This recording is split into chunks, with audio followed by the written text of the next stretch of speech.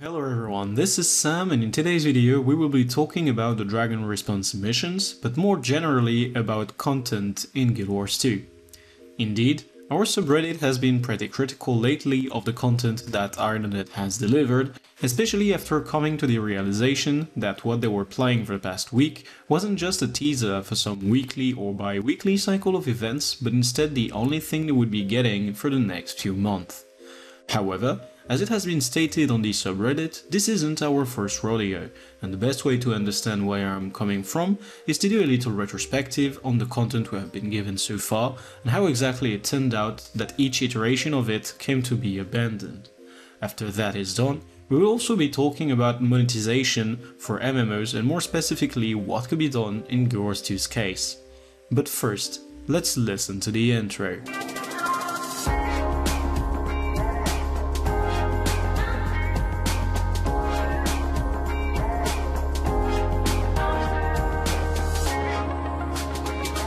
For this video specifically, my focus will be PvE related, mostly covering instance content. This means I will be covering dungeons, fractals, raids, strike missions, and finally the Dragon Response missions. When Guild Wars 2 first released, back in 2012, all we had for PvE instance content, beyond the story missions, were the dungeons, split between the story and explorable modes, the latter being the one which the better rewards were tied to.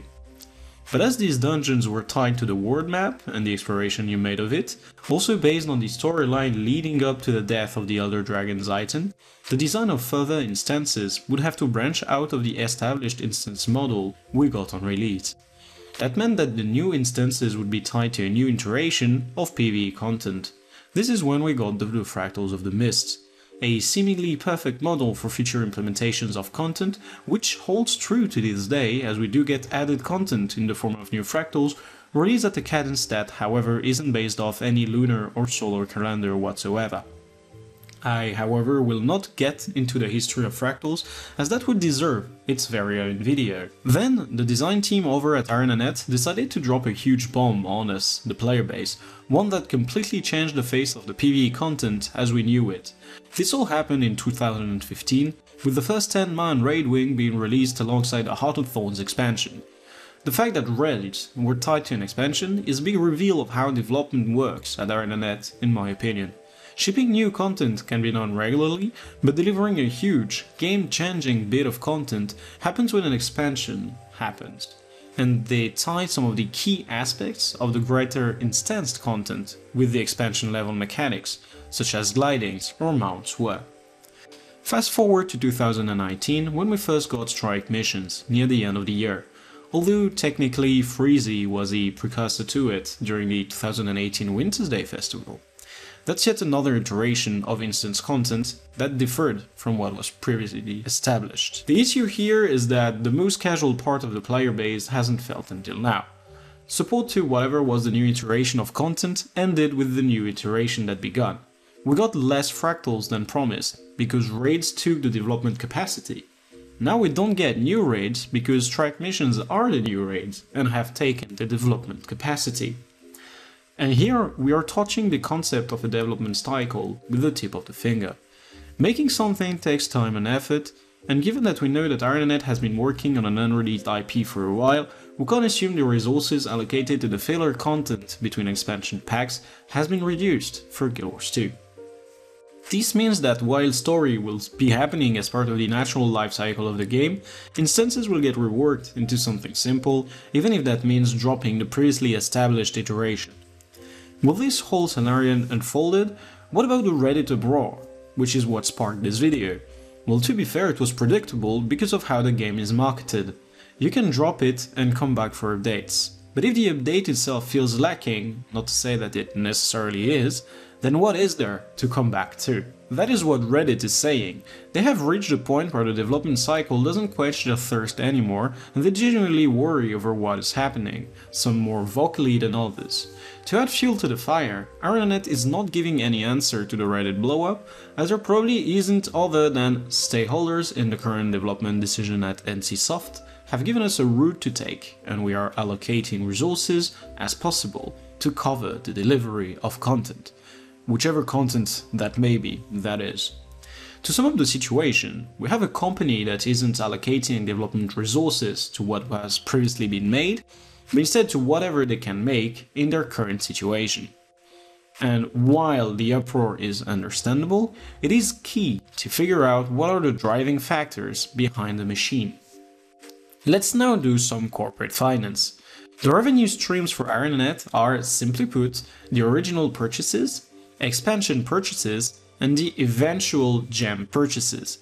There is no subscription fee, no gacha system or loot box system, nothing that makes people purchase beyond the original box, as gold can be exchanged for gems. There is also no differentiation made between paid and not paid gems. Thus, unless the output of the development cost is a sellable product, such as an expansion pack, it makes sense to allocate minimal resources to it.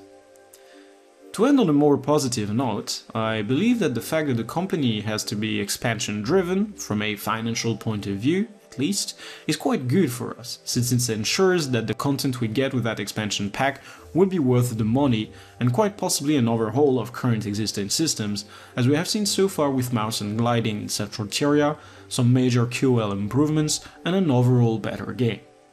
The issues that are the gaming performance and the PvE power creep are probably not going to be a priority, however, as the past has shown us. Finally, I wish to add an open question to you, the viewer. Do you think that you would buy into a pseudo subscription system? Today, for 10 euros, you can get 800 gems in the exchange. What if ArenaNet offered a form of a subscription where for 10 euros you would get 1.2k gems instead, so that's a 50% increase, but would have to log in each day over 24 days within a month to get 50 gems. The same way that the daily login rewards are claimed, for instance. I think that this would secure a revenue stream for ArenaNet, while also pushing upwards the number of people playing regularly, so to speak, which is always a nice figure to show to shareholders. Another option that we have covered on the Twitch streams was the making of Living Story as a paying release, and you'd have them free for the people who would sub on a monthly basis. It was said that this was relatively akin to ESO's Premium Pass. My final idea actually resonates with something that I've said earlier about the gems. That would be to have a difference made between the gems that you buy with real life money and the ones that you exchange gold for. This way, cosmetic items could be made into purchased gems only, while the rest, which are mostly QoL for the game, such as crafting licenses, bank storage, etc., could be bought with the exchanged gems. But of course, these are only my own ideas, and you may feel free to discuss them in the comments. Before ending this video, I wish to thank my patrons for the growing support they have shown me, as well as the rest of the people helping out on projects like the Raiding League and the economy videos. Part of making a game better is to have a community which strives, and we all do our best for this here. I will thus be releasing another gold making guide soon on the theme of investing. By the way, while I am partnered with ArenaNet, this video contains my opinion and nothing was reviewed or changed by them. And now, I wish every single one of you some happy playing and to have fun.